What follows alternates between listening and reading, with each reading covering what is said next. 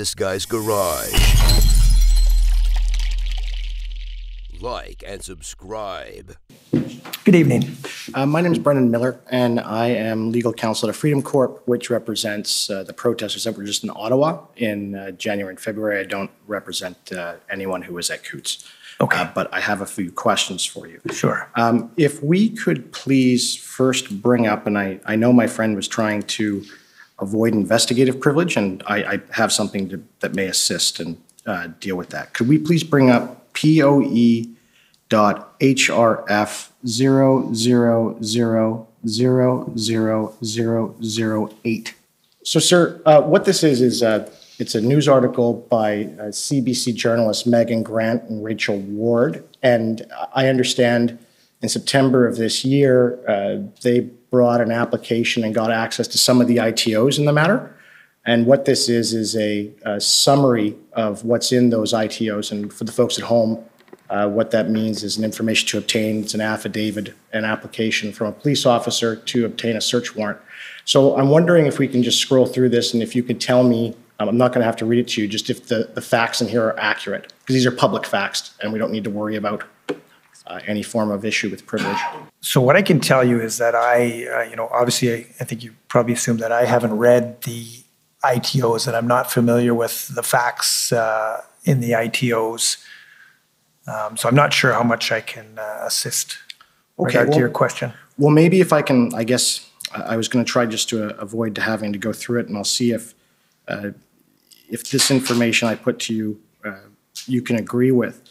So I understand that for that operation, the undercover operation, there was a wiretap as well as a search warrant for the raids. Is that about, do you remember that? Or you're aware of that? Yes. Right. And there was two undercover officers from the RCMP embedded with these individuals who were eventually arrested. Is that fair? Again, I'm going to refrain from getting into any of the details of that particular investigation, as those charges are before the courts. Right. And I understand that. And this is all from this article. I'm not taking it from anywhere else. And I can appreciate that. Yeah. It is a news article, right? It's not from a court document itself. So again, right. my hesitancy. Understood. But it's fair to say that the entire time with these individuals, almost from the get-go, the RCMP knew about them and they were on it. Is that fair? I don't believe it's fair. That's not my understanding. Okay, but from early February, is it fair, prior to their arrest, around February 5th, they were aware of these individuals, and the first one was arrested on the 13th, Mr. Lysak, and the remainder were arrested on the 14th. No, we weren't aware of them on February 5th. Okay, and can you give a date of when you did become aware of these individuals? As I mentioned earlier, we became aware of potentially a cache of weapons on the 9th of February. 9th of February, all right.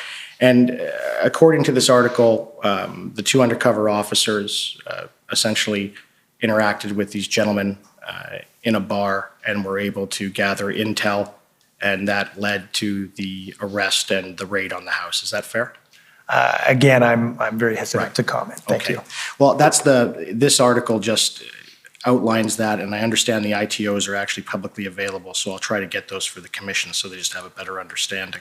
I can probably get them from Alberta sometime next week.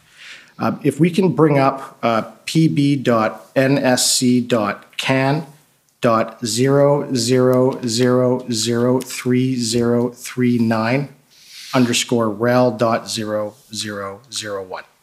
Okay. Have you seen this document before? I saw this document just very briefly before I took the stand here this evening. Oh, okay. So you're familiar then with respect to this document being a memorandum, I believe, from your legal department in March of 2020 with respect to the Emergencies Act, but it's not speaking about a public order emergency. It's speaking about a public welfare emergency regarding COVID. Is that fair? Again, I'm not I wouldn't say I'm familiar with the document, sir. I just had it put in front of me a short time ago. Could we please scroll down, though? All right. And I just want to take you to the role of the RCMP. And my colleague with the CCF touched on this a bit with the commissioner, but this summarizes it nicely and given us an internal document. There at the second point, it states that under Section 18A of the RCMP Act and Section 14.1A of the RCMP regulations, RCMP members serving as peace officers have a duty to enforce the law. And it's speaking to orders invoked under the Emergencies Act.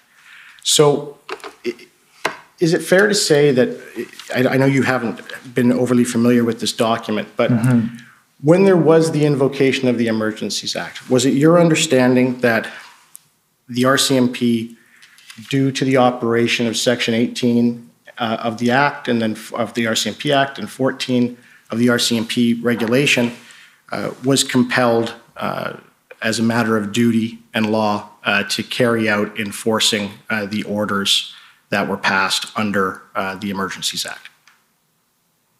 I'm not sure that I understand your question. So the purpose that's in there is that it's explaining that Section 18A of the RCMP Act and Section 14.1A of the RCMP regulation collectively require the duty to enforce the law. And when the order that is passed under the invocation is passed, that it's at least implicitly that those two sections of the RCMP Act and the section of the RCMP Act and the regulation compel the RCMP to carry out whatever is in those orders. Is that fair? It seems to suggest that, yes. Right. Sorry. And with David Shrugi for the Government of Canada. Just a brief objection to that last question, and I understand that a response has been given. The witness has testified that he's not inherently familiar with the document, and the question that was just asked is to provide his opinion as to the purpose of certain sections of the document within a legal opinion. And given the testimony we've had, I'm not sure that's right. I understand. An entirely proper question to be asking this witness. I'm going to move on. He's answered the question. So you've been an RCMP officer pretty much your whole entire career, I take it. You didn't have a second career before what you're doing. That's correct. Right. And you've worked in, you're essentially in the highest ranks of what you can do within the RCMP subject to becoming a full-time commissioner like Ms. Lucky. Is that fair? Correct. All right. Could you opine at all or give us evidence that when a regulation or an order is passed by an executive branch of government that requires certain things and certain conditions or puts restrictions on any area or individual, that due to the operation of Section 18A of the RCMP Act and Section 14.1A of the RCMP regulation, that essentially the passer of that regulation or the passer of that order is able to direct what the police are to do? Sorry, I'm just going to object again. These are legal interpretation questions that are being asked of the witness, and that's inappropriate in our view. I'll rephrase. Have you had situations arise where there is orders in council or regulations that dictate whether specifically or whether implicitly that the RCMP has to do something with regards to carrying out that regulation or with regards to carrying out the order in council?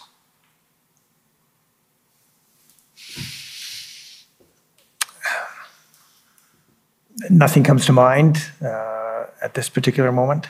Right.